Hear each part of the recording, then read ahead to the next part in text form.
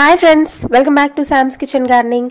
So friends, చాలామంది నన్ను కామెంట్స్లో కూడా అడిగారండి దోసకాయ గురించి ఒక వీడియో చేయండి అని. సో వాళ్ళందరి కోసం ఇవాళ వీడియోలో దోసకాయ గురించి తెలుసుకుందాం. అంటే ఎలా పెంచుకోవాలి, ఎలాంటి కేర్ తీసుకోవాలి, ఎక్కువ కాపు రావాలంటే మనం ఎలాంటి టిప్స్ పాటించాలో ఈ వీడియోలో చూద్దాం.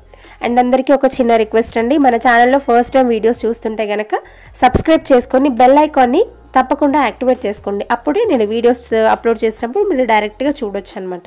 ఓకేనా అండి? నెక్స్ట్ మనం వీడియో స్టార్ట్ చేసేద్దాం. ఈ దోసకాయ మొక్కను పెంచుకోవడం చాలా ఈజీ అనే చెప్పాలండి. ఎందుకంటే వెరీ లో మెయింటెనెన్స్ వెజిటబుల్ ఏదైనా ఉంది అంటే అది ఈ దోసకాయ అనమాట. ఎక్కువ కేర్ తీసుకోకపోయినా కూడా మనకి ఈల్డ్ అనేది బాగుంటుంది. సో ఎలా ఉంటుంది అంటే మనం కొంచెం మిద్దె తోటలో చేసుకుంటున్నాం కాబట్టి కొంచెం కేర్ తీసుకోవాలి. ఓకే, ఆ కేర్ ఏంటనేది ఇవాళ చెప్తాను మీకు. మనకి సమ్మర్ అంతా క్రాప్ రావాలి అంటే మనం ఫిబ్రవరిలోనే విత్తనాలు నాటుకోవాలండి. సో ఫిబ్రవరిలో విత్తనాలు నాటుకుంటే మనకి 7 to 10 days లోపల జర్మినేషన్ అవుతాయి. నెక్స్ట్ వచ్చేసి మట్టి మిశ్రమం అండి. 30% మట్టి తీసుకుంటే 30% కోకోపీట్, అలాగే 30% వర్మీ కంపోస్ట్ కానీ మెన్యూర్ కానీ, అలాగే ఒక 10% నీమ్ కేక్ని యాడ్ చేసుకోండి. ప్రతి మొక్కకి ఇదే సాయిల్ మిక్చర్, దీనికి కూడా సేమ్ అలాగే. తర్వాత మేజర్ థింగ్ అండి, మనం ఏ తీగ జాతి మొక్కల్ని వేసుకున్నా సరే ఫస్ట్ మొదల్లో ఉండే 5 ఇంచుల వరకు ఆ మొక్కకి ఎలాంటి సైడ్ బ్రాంచెస్ రాకుండా కట్ చేసుకోవాలి. సో నేను ఈ వీడియోలో చూపిస్తాను, కేర్ఫుల్గా చూడండి.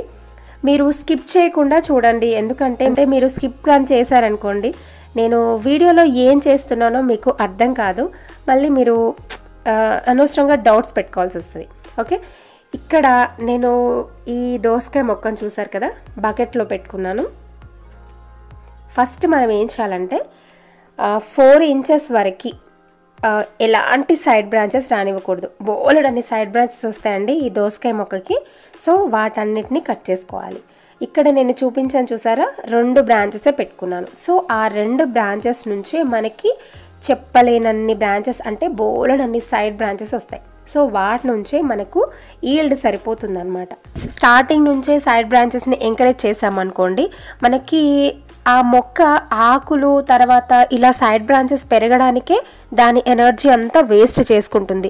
సపోజ్ మనకి ఫ్లవరింగ్ స్టార్ట్ అయింది అనుకోండి, మనకి ఫీమేల్ ఫ్లవర్స్ మేల్ ఫ్లవర్స్ వస్తాయి.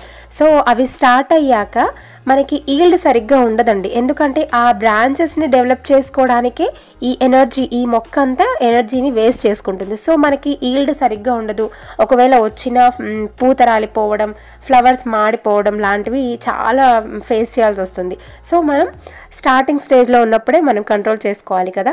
అందుకని మనం 4 inches 5 inches వరకు ఎలాంటి సైడ్ బ్రాంచెస్ని ఎంకరేజ్ చేయకుండా వాటిని కట్ చేసుకోండి. ఓకే, మనకి ఈ మొక్క పెట్టిన తర్వాత మనకి 35 days నుంచి 45 days లోపల బోలెడన్ని మేల్ ఫ్లవర్స్ వస్తాయండి. సో ఇక్కడ నేను చూపిస్తున్నాను చూసారా, ఇవన్నీ మేల్ ఫ్లవర్స్ అన్నమాట. మనకు స్టార్టింగే ఫీమేల్ ఫ్లవర్స్ రావండి, ఫస్ట్ మనకి మేల్ ఫ్లవర్స్ చాలా వస్తాయి. ఒకవేళ సపోజ్ మీకు స్టార్టింగే ఫ్లవరింగ్ రాలిపోయింది అనుకోండి, ఏం బాధపడద్దు. ఎందుకంటే కొన్ని మొక్కలు అంటే కొన్ని సీడ్స్ కొన్ని సీజన్స్లో మనకేమవుతాయంటే ఫ్లవరింగ్ అనేది డ్రాప్ అవుతూ ఉంటుంది. సో మీరు ఏం కంగారు పడకుండా మనకి ఫీమేల్ ఫ్లవర్స్ వచ్చేంత వరకు వెయిట్ చేయండి. మనకు ఫీమేల్ ఫ్లవర్స్ ఎప్పుడు వస్తాయంటే 55 days లోపల మనకి ఫీమేల్ ఫ్లవర్స్ అనేవి వస్తాయి. ఈ ఫీమేల్ ఫ్లవర్స్ స్టార్ట్ అయిన తర్వాత మనం కాయగా మారాలి అంటే కంపల్సరీ వాటికి పాలినేషన్ అనేది జరగాలండి. సపోజ్ మీ గార్డెన్లోకి హనీబీస్ వచ్చాయనుకోండి, ఆటోమేటిక్గా పాలినేషన్ అనేది జరుగుతుంది.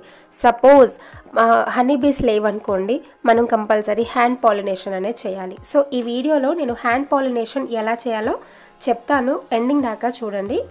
ఈ దోసకాయ మొక్కకి మనం వాటరింగ్ మాత్రం కేర్ఫుల్గా చేయాలండి, ఎందుకంటే ఇది ఎక్కువ వాటర్ ఇచ్చేసామనుకోండి ఈ ఫ్లవర్స్ అనేవి డ్రాప్ అయిపోవడం లేకపోతే ఆకులన్నీ ఎల్లోగా అయిపోవడం జరుగుతుంది. సో అందుకని మనం 1 inch వరకు ఒక్కసారి మాయిస్ట్ ఉందా లేదా చెక్ చేసుకొని ఆ తర్వాత మీరు వాటరింగ్ చేయండి. తర్వాత సన్ రైజ్ వచ్చేసి 6 hours సన్ రైజ్ తగిలే ప్లేస్లో ప్లేస్ చేసుకోండి. యాక్చువల్గా సమ్మర్ కాబట్టి ఏ మొక్కకైనా 6 hours సరిపోతుంది. సేమ్ అన్నింటితో పాటే ఈ మొక్కకు కూడా 6 గంటలు ఎండ తగిలేటట్టుగా మనం మొక్కను పెట్టుకోవాలి. నెక్స్ట్ ఫర్టిలైజర్ విషయానికి వస్తే, యాక్చువల్గా అన్ని మొక్కలకి మనం వారానికి ఒకసారి 10 daysకి ఒకసారి అలా వీక్లీ వన్స్ లిక్విడ్ ఫర్టిలైజర్స్ అనేవి ఇస్తూ ఉన్నాం. ఇంకా సమ్మర్ కాబట్టి కొంచెం కేర్ ఎక్కువ తీసుకుంటాం కదా. సో ఈ దోసకాయ మొక్కకు అలా ఏం కాదండి, చాలా లో మెయింటెనెన్స్, ఎక్కువ ఫర్టిలైజర్స్ కూడా అవసరం లేదు. మీరు 15 డేస్కి ఒకసారి మెన్యూర్ కానీ కంపోస్ట్, వర్మి కంపోస్ట్ కానీ కిచెన్ వేస్ట్ కంపోస్ట్ కానీ ఇస్తే సరిపోతుంది. ఇప్పుడు సమ్మర్ కాబట్టి మనం 15 డేస్కి ఒకసారి లిక్విడ్ ఫర్టిలైజర్ ఇస్తే సరిపోతుందండి. ఎందుకంటే నేను ఈ మొక్కను పెంచాను కాబట్టి, లో మెయింటెనెన్స్ కాబట్టి నేను ఎక్స్పీరియన్స్తో మీకు చెప్తున్నాను. అండ్ ఇప్పుడు మనం పాలినేషన్ ఎలా చేయాలో చూద్దామండి. యాక్చువల్గా పాలినేషన్ అనేది కంపల్సరీ ఏ మొక్కకైనా, ఏ వెజిటబుల్ ప్లాంట్కైనా జరగాల్సిందేనండి. ఎందుకంటే ఆ పాలినేషన్ జరగకపోయింది అనుకోండి, మనకి ఫ్లవర్స్ వచ్చినా కూడా డ్రాప్ అయిపోతాయి, పడిపోతాయి. తర్వాత మనకి పిందె అనేది పిందెలాగే ఎండిపోయి మాడిపోతుంది. మనం పాలినేషన్ చేసామనుకోండి, మనకి ఏదైతే ఫీమేల్ ఫ్లవర్ ఉందో అది 100కి 200% అది కాయగా మారే ఛాన్సెస్ బోలెడని ఉంటాయి. సో అందుకని మీరు పాలినేషన్ చేయండి. అండ్ ఇంకొకటి అండి, నేను ఇక్కడ వీడియోలో చూపిస్తున్నాను కదా, ఒకే కొమ్మకి 2 దోసకాయలు చిన్న పిందెలు వచ్చాయన్నమాట. సో దాన్ని మనం ఏం చేయాలంటే, చిన్న బ్రాంచెస్కి అంటే చిన్న బ్రాంచ్కి 2 వచ్చాయి కాబట్టి మనం ఒకే దాన్ని ఎంకరేజ్ చేయాలండి. ఎందుకంటే 2 మనం అలాగే వదిలేసామనుకోండి, ఆ 2 డ్రాప్ అయిపోతాయి, అంటే పడిపోతాయి. కాబట్టి ఒక్క దాన్నైనా సరే మనం జాగ్రత్తగా పెరగనివ్వాలి కాబట్టి ఒక దాన్ని కట్ చేసుకోవాలి. అప్పుడు ఈ సెకండ్ దానికి ఉన్న ఎనర్జీ అంతా ఫస్ట్ దానికి వెళ్ళి ఆ ఫస్ట్ది కంపల్సరీ మనకి కాయగా మారుతుంది. ఓకేనా అండి. నెక్స్ట్ ఇప్పుడు మనం పాలినేషన్ ఎలాగో చూద్దాం. మనకు ఏ మొక్కలకైనా సరేనండి, ఒక పాదుల్లో దొండకాయకి తప్ప మ్యాక్సిమం అన్నింటికి మనకి మేల్ ఫీమేల్ ఫ్లవర్స్ అనేవి వస్తాయి.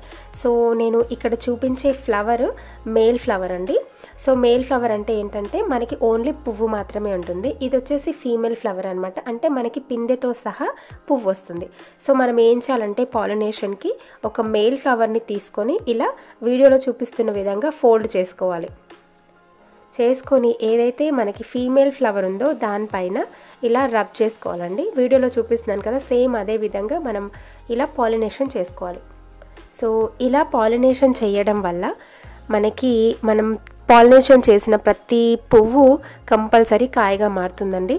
అందుకే మ్యాక్సిమం మన గార్డెన్లో పూల మొక్కలకి కొంచెం ఇంపార్టెన్స్ ఇస్తే ఏంటంటే మనకి హనీ బీస్ రావడం వల్ల ఇలా పాలినేషన్ మనం హ్యాండ్స్తో చేసుకోవాల్సిన పని ఉండదు. సో మ్యాక్సిమం ఫ్లవర్స్ని పెంచుకోవడానికి ట్రై చేయండి. నెక్స్ట్ డిసీజెస్ గురించి చెప్తే, ఇక్కడ ఆకు వెనకల చూసారండి, ఇది స్పైడర్ మైట్స్ అనమాట. సో నాకు ఎప్పుడు కనిపించలేదు, ఇప్పుడే చూస్తున్నాను. మీకు వీడియో తీసేటప్పుడే నేను చూశానండి. సో వాటిని ఏం చేయాలంటే ఫస్ట్ మనం అలాంటి ఆకుల్ని రిమూవ్ చేసేయాలి. తర్వాత మనకి దోసకాయలకి మనకి లీఫ్ మైనర్ కూడా కనిపిస్తుంది. సో వాటన్నిటిని ఫస్ట్ మనం ఆకులన్నిటిని రిమూవ్ చేసేయాలండి, లేకపోతే మొక్కంతా స్ప్రెడ్ అయిపోతుంది. అలా చేసిన తర్వాత మనం నీమ్ ఆయిల్ కానీ పుల్లటి మజ్జిగ లాంటివి స్ప్రే చేసుకుంటే మనకి కంట్రోల్ అయిపోతాయండి. ఎప్పుడైనా సరే డిసీజ్ అనేది ఎక్కువ అయ్యేదాకా చూడకూడదు, తక్కువ ఉన్నప్పుడే కంట్రోల్ చేసుకుంటే మన మొక్క అనేది చాలా హెల్తీగా పెరుగుతుంది. సో ఇక్కడ చూపిస్తున్న దోసకాయ చూసారండి, ఇది సీడ్ చాలా బాగుంది అనమాట. దేశీ విత్తనమే వేసానండి. సో అందరికీ చెప్పేది ఏంటంటే దేశీ విత్తనాలే వాడండి. నేను ఈ లాక్డౌన్ అయిపోయిన తర్వాత మీకు దేశీ విత్తనాల డిస్ట్రిబ్యూషన్ గురించి మళ్ళీ ఒకసారి ఇన్ఫర్మేషన్ ఇస్తాను. ఓకే ఫ్రెండ్స్, ఇదండి ఇవాల్టి వీడియో. ఐ హోప్ ఈ వీడియో మీకు నచ్చుతుందని అనుకుంటున్నాను. ఈ వీడియో మీకు నచ్చినట్లయితే శామ్స్ కిచెన్ గార్డెనింగ్ని సపోర్ట్ చేస్తూ సబ్స్క్రైబ్ చేయండి, అలాగే లైక్ చేసి షేర్ కూడా చేయండి. అండ్ ఇంకా ఏమైనా డౌట్స్ ఉంటే నాకు కింద కామెంట్ సెక్షన్లో తెలియజేయండి. Thank you for watching and please subscribe our channel. Thank you.